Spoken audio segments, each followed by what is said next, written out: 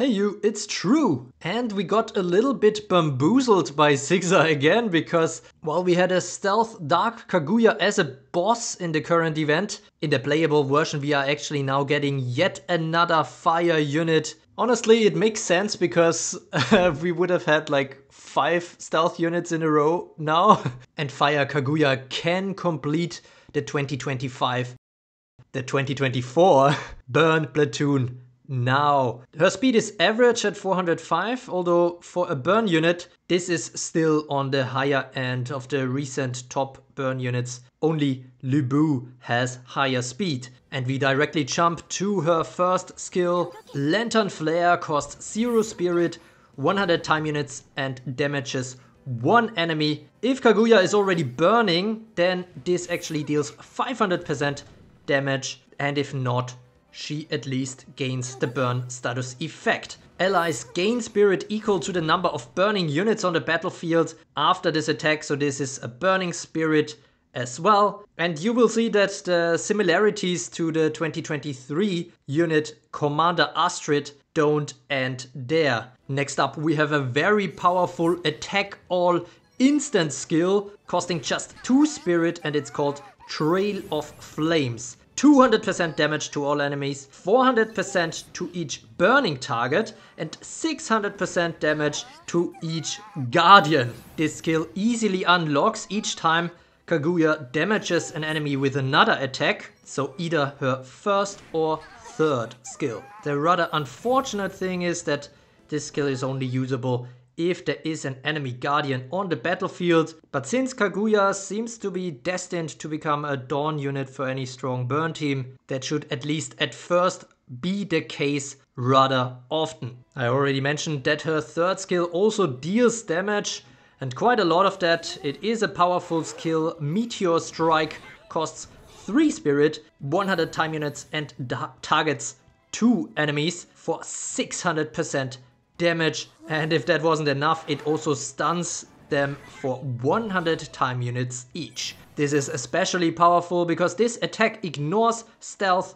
counter stance, skin passive skills and revenge passive skills. She does need to have the burn status effect to use Meteor Strike. Very good stuff, especially with the passives that we are yet to cover. But first we are looking at her final skill, which is Lantern Festival, giving 1 spirit, costing 50 time units and affecting all allies. Well, okay, I spoke too soon here because it only affects those allies with the Burn Blast or Burn Drive type active skills. So really only the other burn allies that she runs with on the battlefield.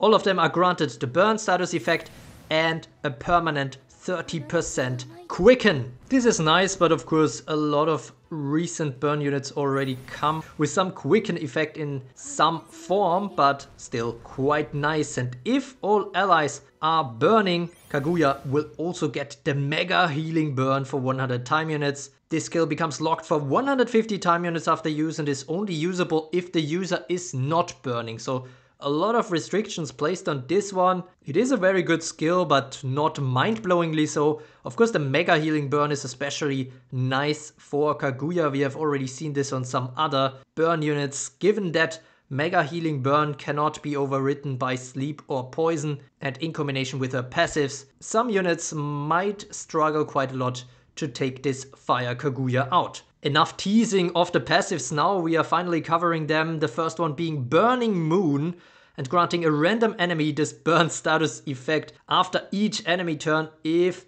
no enemy is burning already. So this is kind of a nice callback to the original Earth Kaguya's skill set, who cursed sleep enemies in the same way. Of course, this isn't as powerful of an effect, I would say, but still a nice to have, and especially it isn't scaling based on awakenings, so even a 1 copy of Kaguya can already do this for you. And a lot of other stuff as well, because at dawn, all allies with Burn Blast or Burn Drive type active skills gain the burn status effect, and if all allies have the burn status effect, this unit gains Mega Healing Burn for 100 time units right away, right at the start of the battle.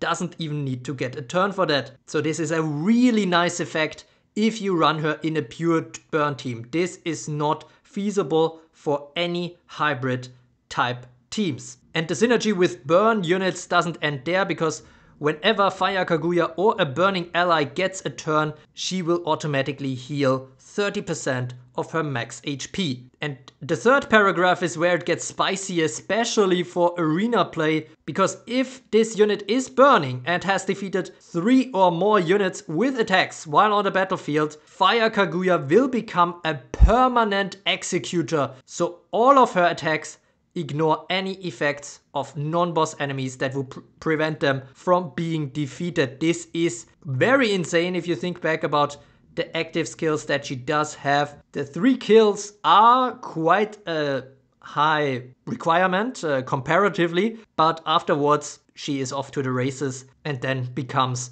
the best executor a burn team currently can have. Switching to the second passive, we have Lunar Focus. As you can already tell by the name of the passive, you already saw it coming, and of course with the fire element, she is permanently stun immune. She also comes with a burning heart because she cannot be defeated by damage from burn status effects. Interestingly, she has a non-burn armor, so whenever she is not burning, then she at least has the 50% damage reduction from attacks if she is also not sleeping. But if she is burning, then she has some other defense material to work with. She has a hold ground, and that 1 HP that she is left with cannot be broken by burn as well. So she will keep burning afterwards, maybe even healing burning, and then it can be very annoying to kill her off. If she is burning, she also becomes permanently evasive, so any attacks that would target exactly 2 targets will be ignored by her. And of course, you might have already seen it coming, given that the time units are not that low on her. If she is burning, she has a 40% quicken, which makes all of these skills much faster and better as well. Here we have an example battle featuring burn versus stealth. Many of the newest units are on the left side here. We have Hijikata, Napoleon and Okita. But Mordred is already down to the revolution of Napoleon. Very well played from them.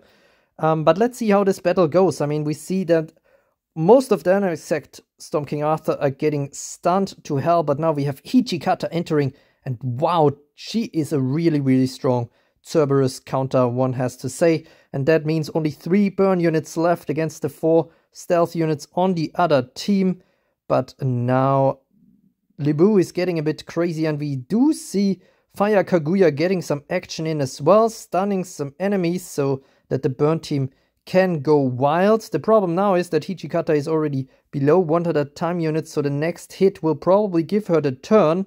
But first, it looks very bad for Okita, who is nearly down. Yeah, that means she is gone now. And Libu doesn't quite manage to kill off Hijikata, who in return kills her off. And that means we are left with a 2 versus 2. Scratch that, we are left with a 2 versus 1. Fire Kaguya, the only one left standing on this burn team. But unfortunately, Kaguya only unlocks a permanent execute after 3 kills, which she obviously didn't get in this battle. That means she is left without executes, but the same is true for Hijikata, who can only execute guards. And that means she's really struggling against the mega healing burn here of Kaguya, who pulls off another Lantern Festival, but just doesn't die because of the burn hold ground that is always resetting as soon as she recovers some HP due to the healing burn. And so we can see Hijikata really trying to kill off Kaguya here, but she keeps standing. Of course, against some other units, Kaguya wouldn't perform as good in this situation, but in this one, it looks very good for her. Now, Hijikata is left without charges, and that means she is gone now, finally. But Storm King Arthur, the latest #1 unit, is still standing. Basically just waited for the whole battle, given the hold ground and lack of executes directed at him, at her, of course. And so, yeah, this might actually take a while. As you can see, neither of them are really giving up. What is really kind of saving Storm King Arthur here, I would say, is the King's Dawn, which gives her the damage reduction, and that means that Kaguya isn't really able to kill her off, even with her attacks. Doesn't get her quite to the Hold Crown Plus. I mean, now she does, but it's too inconsistent. She would really need to use up the King's Shields, and this isn't what we see happening here. Thanks to Anonymous for providing this battle preview in an arena environment. Despite being clearly a missing puzzle piece for a Burn 2024 platoon, Fire Kaguya might struggle to change the arena meta completely to another Burn reign like Commander Astrid did over 1 year ago, even though her skillset is very similar and of course very much improved over that older Burn unit.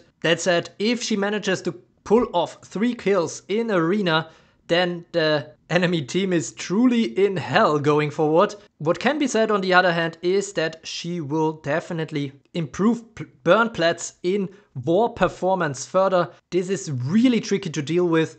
Even on defense, these Burn teams might pull off some upsets together with Fire Kaguya. There are certain weaknesses though, especially against water units like Musashi and Cinderella.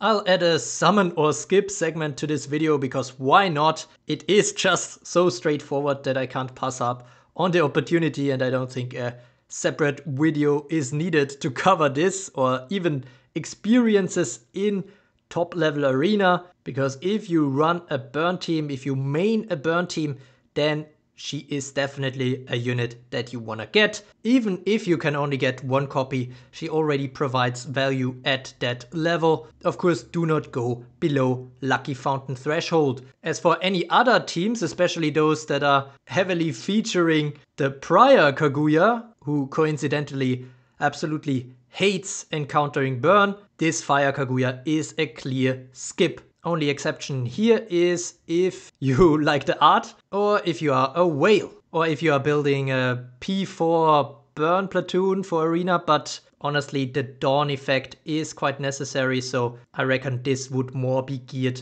towards war. So if you want to have that, then you can also get Fire Kaguya. Thanks to Helios for the skill animations.